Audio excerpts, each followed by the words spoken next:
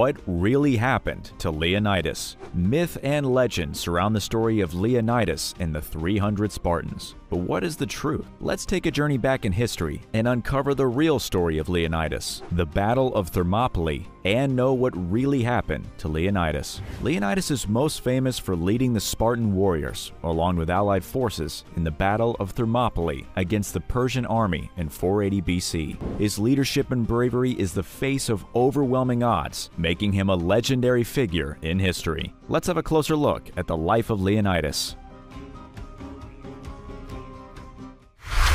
Leonidas the warrior.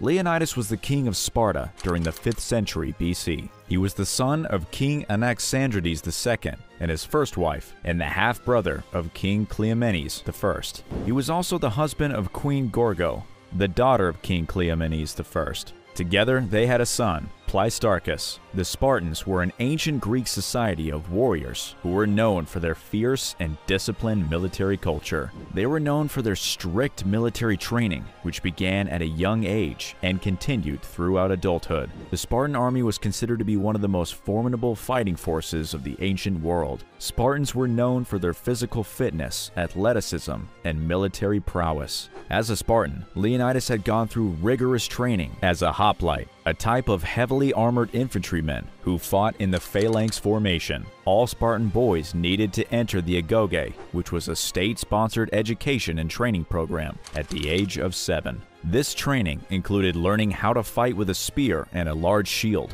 and how to maneuver in a wall formation with other hoplites. Leonidas received even more rigorous training in military tactics, strategy, and leadership. He was trained in different forms of combat, such as hand-to-hand, weapons, and military tactics. As a result of the rigorous training, Leonidas was a highly skilled and experienced hoplite by the time he became king. Succession to the throne. After the untimely death of his father, Leonidas was chosen as king by the Spartan assembly, known as the Apella. The Apella was made up of Spartan citizens and was responsible for electing Spartan kings and other important government officials. Leonidas was chosen to be king due to his military experience and leadership skills, as well as his royal lineage. It's important to note that in Sparta, the king is chosen based on military and leadership skills. Battle of Marathon. Ancient Greece was a group of many city-states where Athens and Sparta became the most influential and dominant among them. Despite the competition amongst these city-states for territory and resources, they formed alliances to protect themselves from external invasions. One such event was the Battle of Marathon, when these united city-states of Greece defeated the powerful Persian army.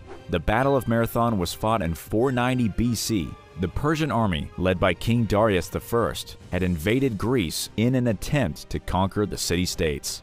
Athenians chose a narrow plain where the Persian cavalry would not be able to maneuver effectively. The battle began with a stalemate as the two sides engaged in a prolonged spear fight. However, the Athenians were able to break through the Persian line, and the Persians began to retreat. The Athenians then launched a pursuit, which ended with the Persians being forced to flee back to their ships. Athenians were able to inflict heavy casualties on the Persians, and they were forced to retreat to Asia Minor. It was the first time that a heavily armed Persian army was defeated by a small Greek force, and it helped to establish the Greeks as a dominant military power in the region. Battle of Thermopylae. The Battle of Thermopylae was fought in 480 BC between an alliance of Greek city-states led by King Leonidas of Sparta and the Persian Empire led by King Xerxes. It took place at the narrow pass of Thermopylae, located in northeastern Greece, which controlled access to southern Greece. The Persian army, which was much larger and better equipped than the Greek force, began the battle by attempting to force their way through the pass. However, the Greeks, who were heavily armed hoplites, were able to hold their ground and repel the Persian attack. The Persians then tried to outflank the Greeks by sending a force to attack the pass from the rear, but the Greeks were able to repel this attack as well. For 3 days, the Greeks were able to hold off the Persian army, despite being vastly outnumbered. Bravery of Leonidas and the 300 Spartans.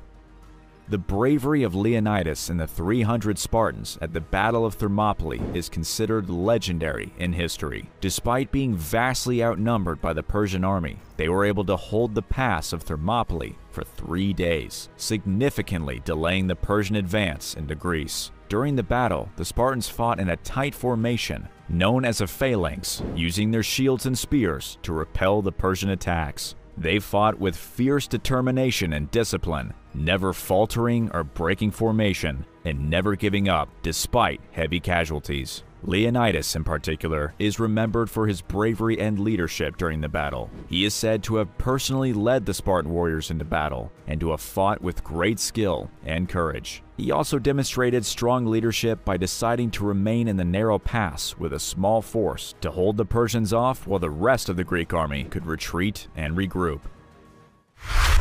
Death of Leonidas and the 300 Spartans.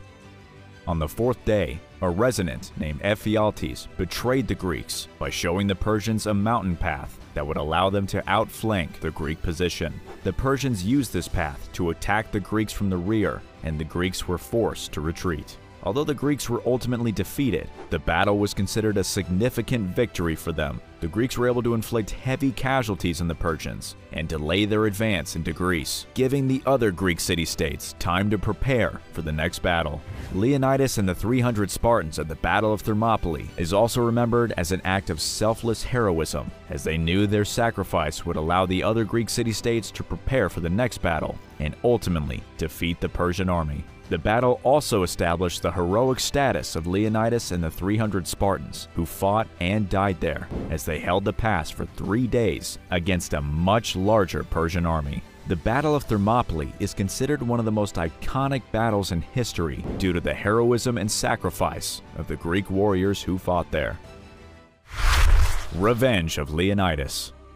Despite the sacrifice of Leonidas and his 300 Spartan hoplites at the Battle of Thermopylae, the Persians were still able to move down the Greek coast and into Boeotia. However, the Athenian navy's victory at the Battle of Salamis in September 480 BC marked a turning point in the Persian wars, and the Persians were forced to retreat and return home. Nevertheless, Leonidas' actions served as a demonstration of Sparta's willingness to make the ultimate sacrifice for the protection of the Greek region. 40 years after the battle, the remains of Leonidas, or what were believed to be his remains, were retrieved, and a shrine was built in his honor near the site of his burial. The sacrifice and bravery of Leonidas at Thermopylae earned him lasting fame and reverence in ancient Greece. This is what really happened to Leonidas.